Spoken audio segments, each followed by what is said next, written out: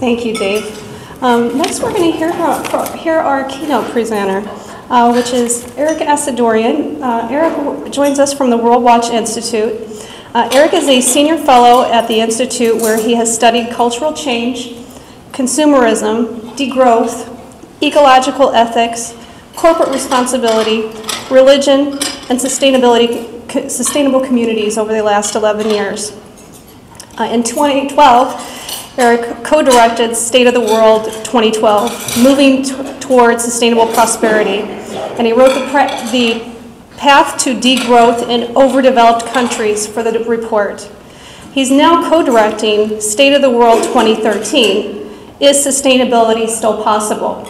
And joining us today is Erik Assadourian to talk to us about the recent book that the Worldwatch Institute has released worldwide.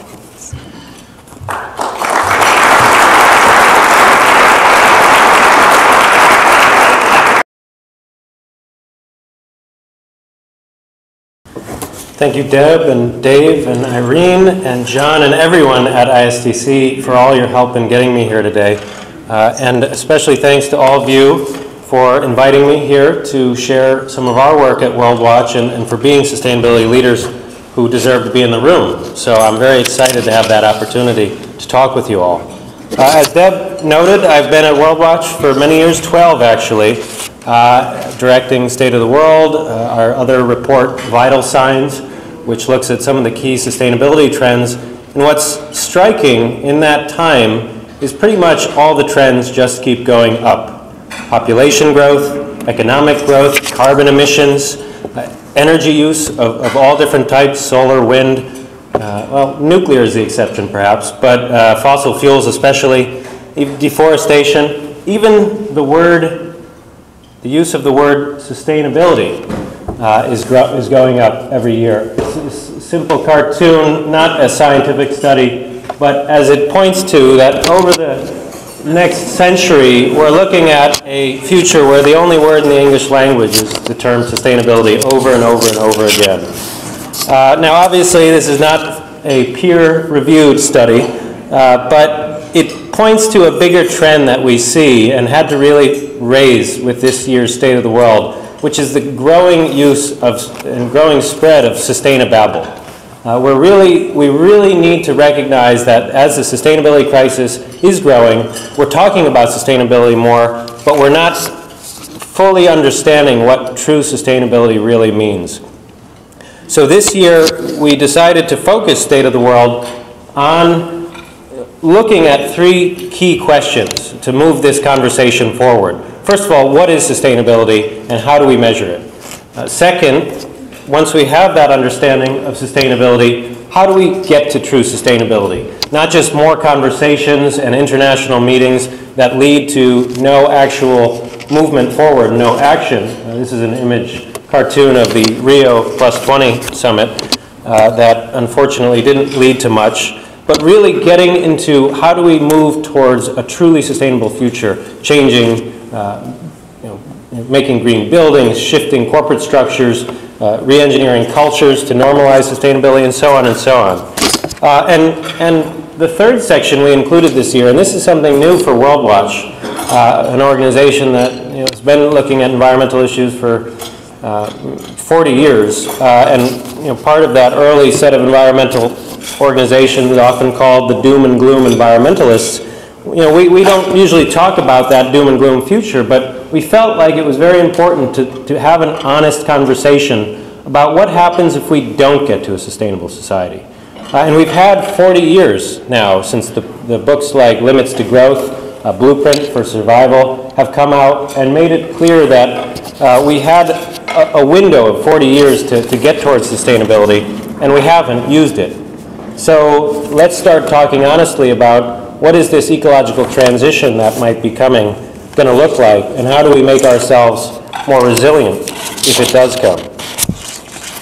So I want to just give some highlights from each of the sections, but especially really applied to the messaging of what does that mean for the business and government communities that we have here in the room.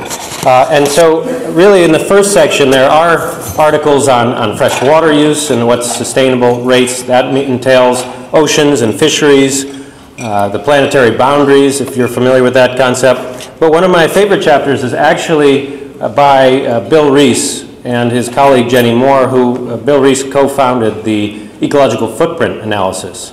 And they actually look at and envision what a one planet way of life would look like. And this image up here is comparing a 3-planet lifestyle with a 1-planet lifestyle. For those of you not familiar with ecological footprint, it looks at how many Earths we would need to sustain people at different consumption levels, essentially. And if we all, you might have heard this statistic, if we all consumed like Americans, we'd need 4 planets. This image right here, this is a 3-planet. This is a European lifestyle, not even to the American lifestyle. But to be, if we're honest with how far we need to go to get to a sustainable society, we're talking about significant reductions in calories, which will clearly have a good side benefit for a country that's overweight. 2/3 of us are overweight or obese. Reducing in meat consumption and living space. Cars is one of my favorite examples here, where we actually need to go from 1 car per 2 people to 0.004 cars per person. That's the sustainable level that we're talking about. That's the level of change that we're talking about. And what does that mean? In a city like where I'm from, Washington, D.C., with 620,000 people, we're talking about a car population of 2,500. So if you actually distribute those strategically, emergency vehicles, police cars, delivery trucks, buses, and so on, we don't have many left for private car ownership. Maybe the president gets a car, probably not any of the congressmen or senators. But that might put them back down to earth, so that might not be a bad thing. But so really, we're talking about a huge difference in what we think about when we're talking about real sustainability and what we often talk about as slightly less bad, slightly greener.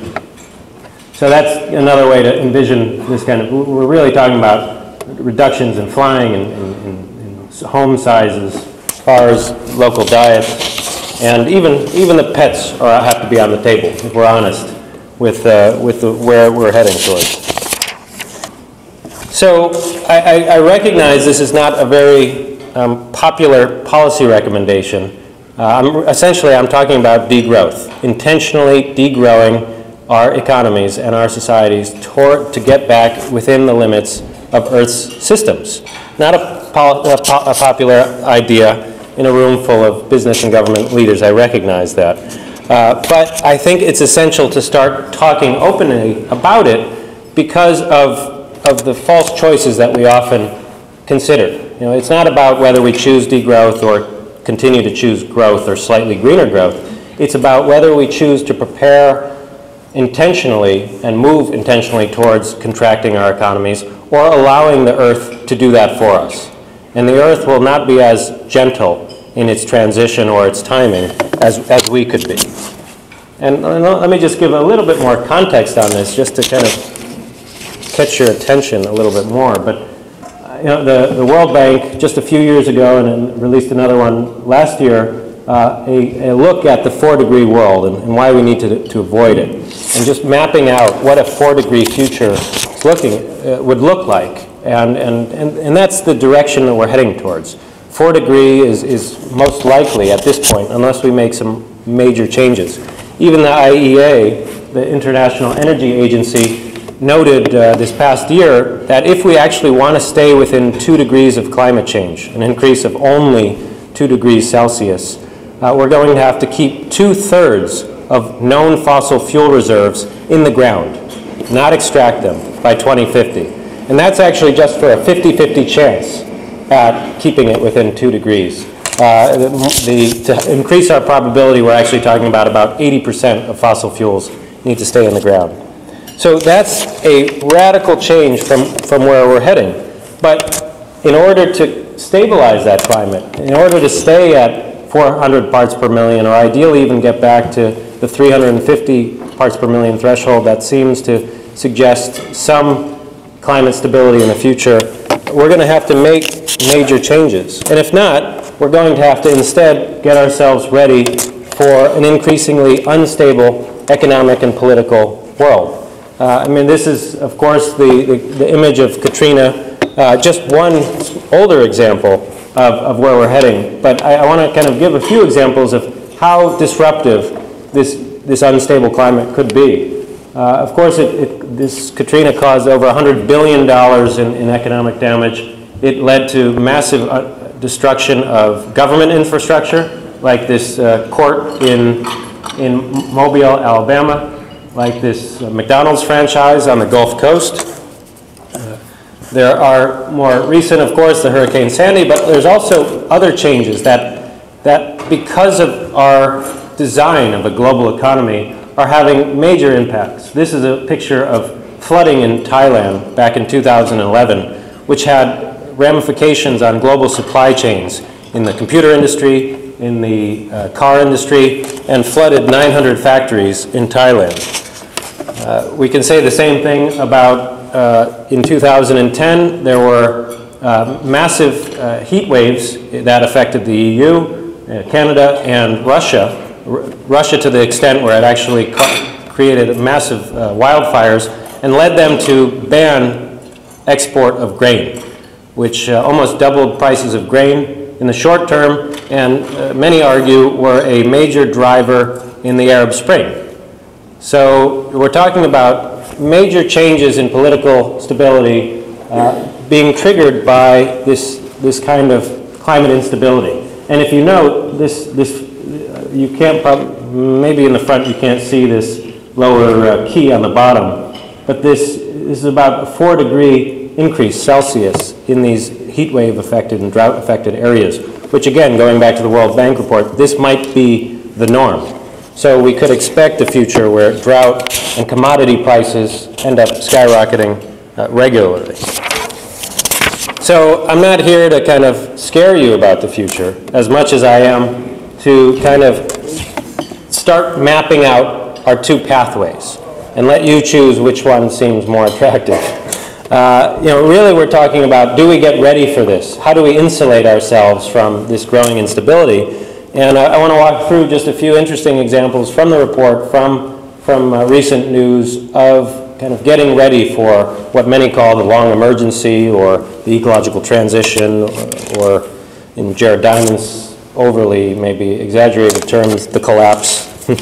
But in the extreme example is the Nordic countries are actually creating a Noah's Ark, essentially, for seed biodiversity from around the world. This is on Svalbard Island.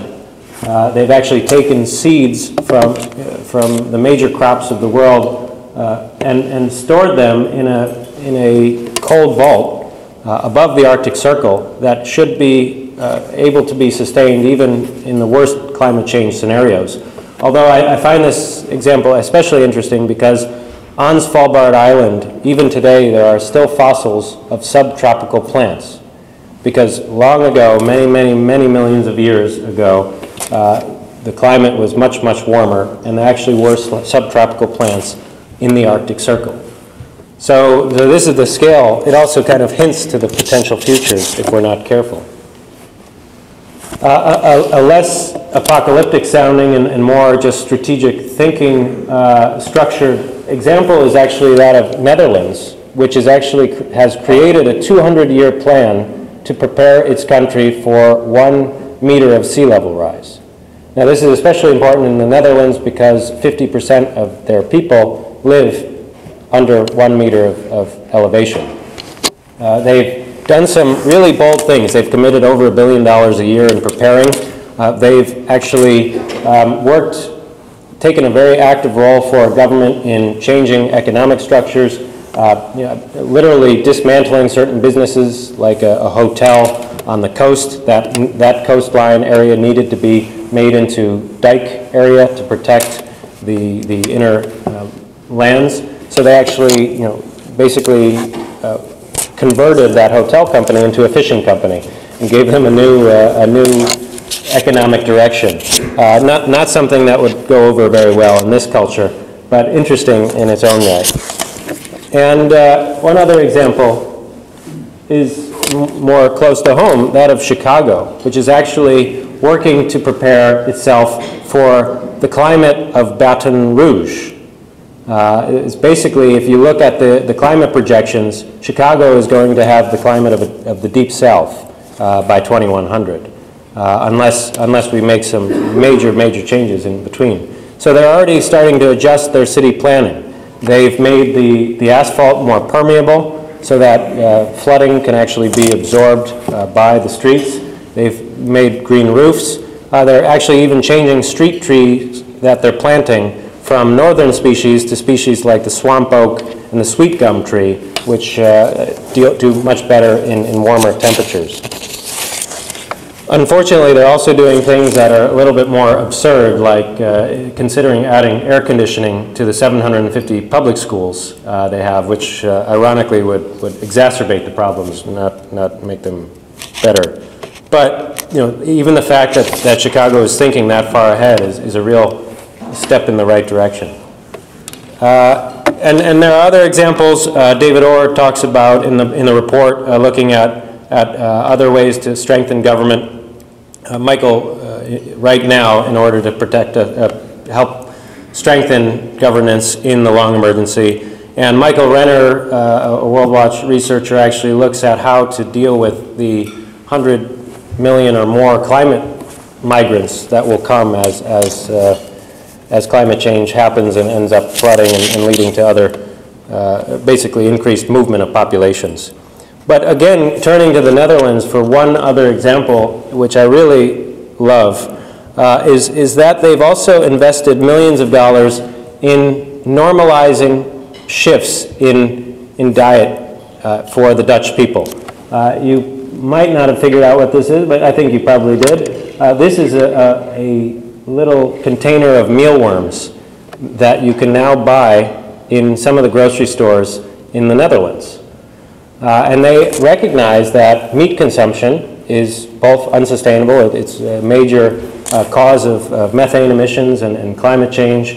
Their population is very dense, and grain prices as they go up will bring up meat costs as well. So they're trying to be a leader in shifting dietary norms to more sustainable choices. And bugs also have the benefit of actually liking factory farmed conditions, high populations of bugs, that's okay. And they're much harder to spread diseases from bugs to humans than livestock like cows and pigs to humans. So there's a lot of benefits of raising bugs for livestock instead of cows or chickens. And I find this so interesting because it could be a real major trend in the future of food. John suggested that we swap out the meat plate today with mealworms, but I guess the higher-ups disagreed. No, just kidding. But what's interesting is I really think that there's a real opportunity here, not just in the Netherlands, but even right here, for some of the leaders in the room to capitalize on this. I'd like to introduce the Bug Mac, if you will. I know McDonald's is a finalist here today, and I thought, what better way to suggest some pioneering business, cultural, sustainability changes than the Bug Mac? If we really think about it, no corporation has more power in shaping dietary norms. So if McDonald's puts its weight behind this, there could be a real excitement there.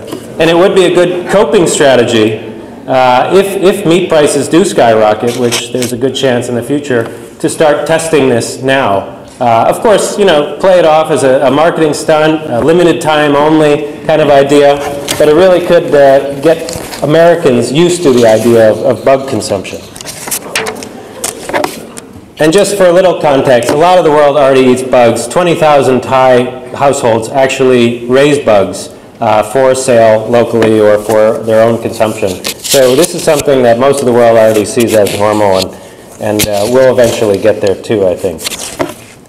But now, I want to, I'm intentionally driving some of this conversation to the extremes so that I can make it clear that, that was the path that we'll go, adapting to climate refugees, getting ready for massive increases in temperature, and so on.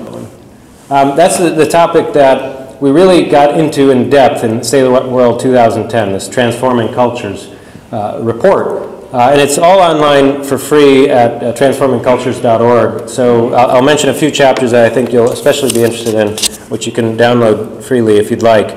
But I think, from a business perspective, how do we transform cultures? I mean, the business community took such an important role in helping to shift cultures to celebrate increased levels of consumption back in the post-World War II environment, and that was really a great opportunity at that time, to expand human well-being. We just didn't recognize the ecological costs at that point. But now that we do, there's a lot of opportunities to transform business into a leader towards that sustainable future.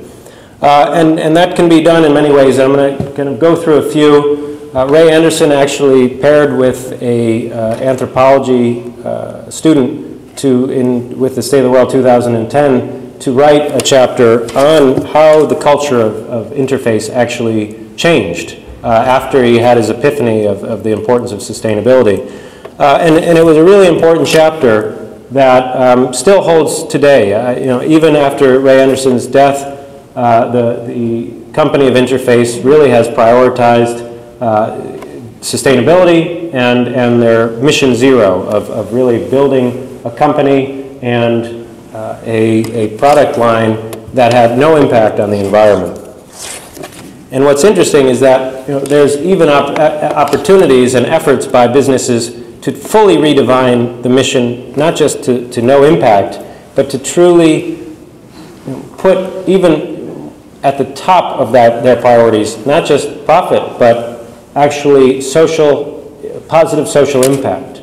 This is a great example, one of my favorites, Cabbages and Condoms. It's a restaurant in Thailand that was founded during the HIV crisis in the 80s. So Thailand was one of the worst affected by HIV/AIDS. And an entrepreneur who eventually became the health minister, actually, because of some of this work, founded a little restaurant called Cabbages and Condoms. And to be clear, cabbages is one of those staple foods in Thailand that everyone loves. So while Cabbages and Condoms doesn't sound like a good title for a restaurant here in the U.S., it would be like Burgers and Condoms here. But it ended up normalizing and breaking the taboo around safe sex, around condom use. It became a very popular idea and restaurant with the youth. Instead of passing out mints, they passed out condoms at the front desk. They had all this different condom art. They sponsored a Miss Condom pageant. And through those years, they helped to really normalize a deeper understanding of safe sex and help to really combat the HIV epidemic.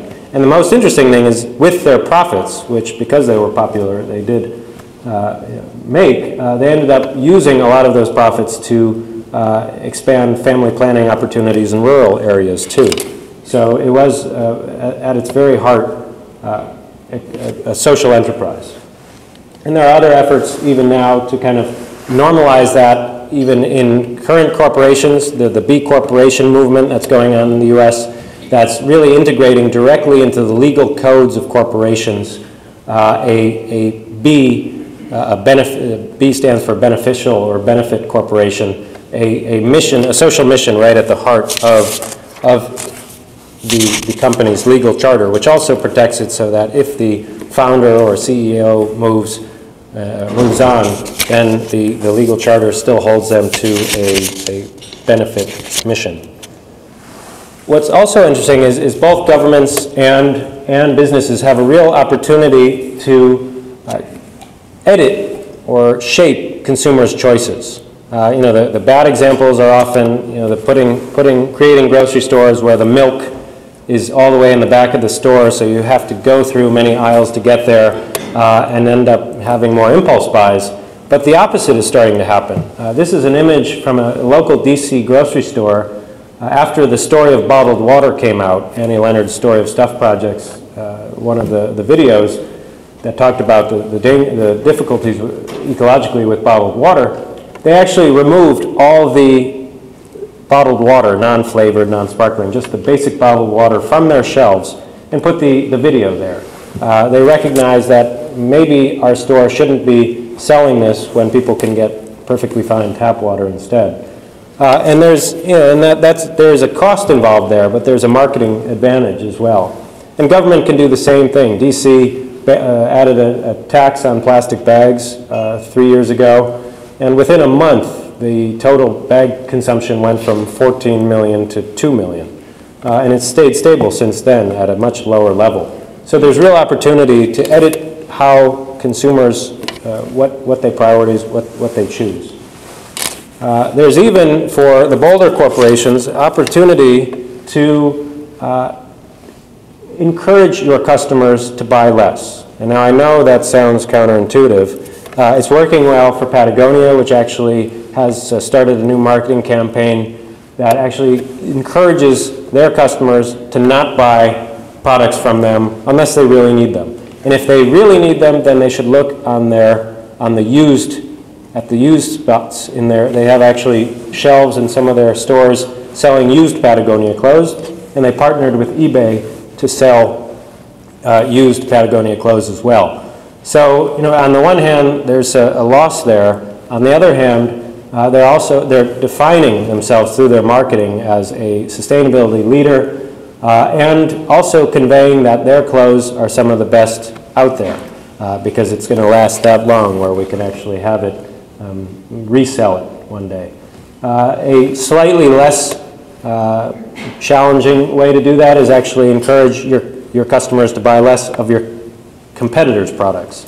More of a strategy of Dove, where they're encouraging people to use their soap and just celebrate their skin and their selves without makeup, right? So trying to really shift the beauty norms in America to get people to use their soap products and stop there rather than covering their faces with makeup.